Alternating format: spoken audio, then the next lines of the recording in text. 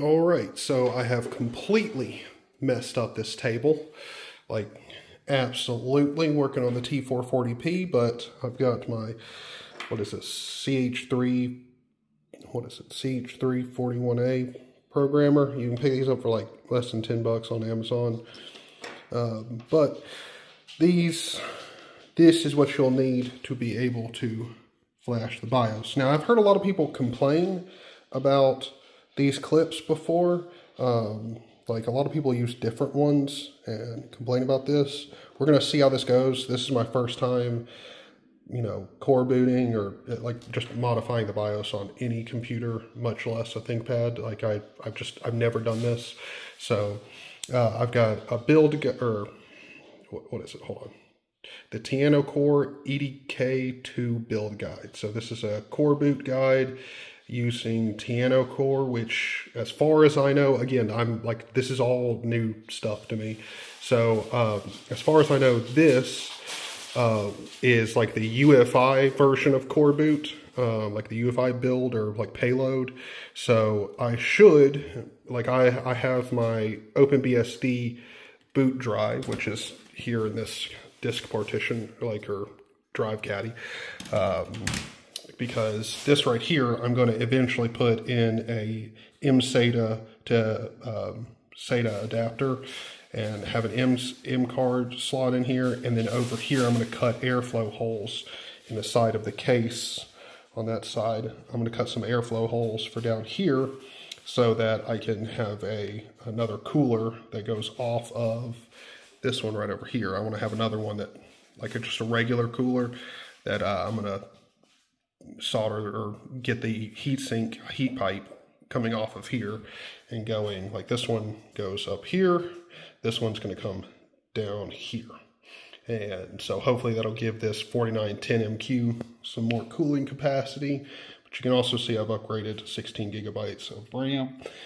Like 16 gigabytes of DDR3 at good latency and decent speed.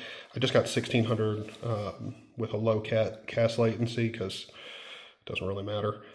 This is like 15 bucks. Like RAM for these older ThinkPads is phenomenally cheap. So if you want to do a RAM upgrade, it's not expensive. But yeah, so I'm gonna continue on with this guide. This is my mother's HP here. This is her Ubuntu laptop that she, I wouldn't say loves, but needs. HP does not make the best laptops, but this is hers. And so I've got all the software I need on here. You know, the guide walks you through what you need to install and everything. It's got pictures. And this dude, as far as I know, posted on Reddit, just a compilation of different guides and just put it all into one. For the T440p, and that's what I've got here. And now you will notice here, this is where I got my USB-C mod. I did actually have to pull out all of the super glue around here, so you'll see it's not in there because I had it pushed up out here and like blocking where I couldn't take off the bottom cover anymore. So I had to get rid of that and like remove it a bit, but all I've got to do is secure it back in there and we're done. All right, so I have finished with the core booting of this laptop. I've already tested it and everything, been playing around with it. And so I just thought I'd go ahead and like, I've probably got an earlier recording I'm just stitching this onto.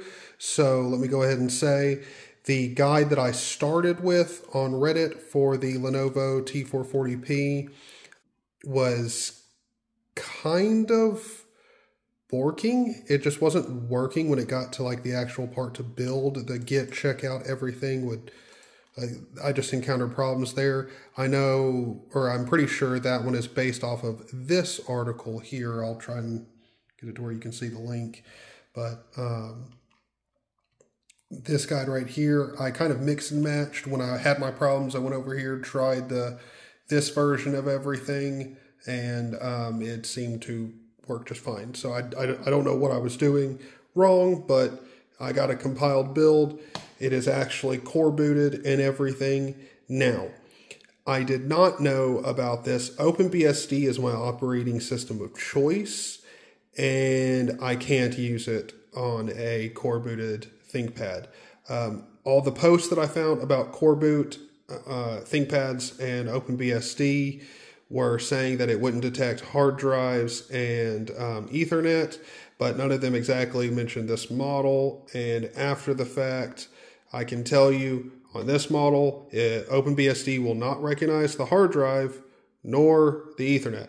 So that's a problem. I was also under the impression that Tiano Core here, like you can see, it's like using Tiano Core EDK2, whatever. I'm super not familiar with all this stuff yet, but I thought that was for like UEFI booting and stuff, and this thing does not boot with UEFI. It just doesn't. It loads up a C BIOS payload, and like just it only seems to work with regular BIOS, which is fine. I really don't give a shit. I'm more concerned with the fact that I've got a free BIOS on there and the Intel management engine's gone. And, you know, me not being able to run OpenBSD is like not that great, but I'm doing just fine. I'll go ahead and turn this thing on so you can see. I don't even have it plugged in. So you can see it boots up, C scrub, and then it just loads in, and you can actually, as far as I'm aware, that is actually the Intel management engine freaking out, because like it can't, like I have the TPM chip turned off, and it freaks out. So good, very good. I am running Debian on it because I don't really want to put NICs on this thing. I kind of would like to have it be something that's, I don't know, like stable and like more minimal. NICs is fine, but I just have a feeling if I install NICs on this thing, it's going to get bloated really quick, and I don't want that on this machine. So thanks for watching the video. If you got any questions about the process, let me know. I can tell you this: if you forget and put your little clip from your programmer the wrong way on the chip, it's okay. Actually's going to blow up. It just won't be able to write or, you know, do anything with it. So, yeah, I actually had it clipped on the wrong way at one point, and I was like, why in the hell can't this thing read? And then I remembered, I was like, oh shit, yeah, I didn't even check if it's in the right orientation. But yeah, solid computer. Love it.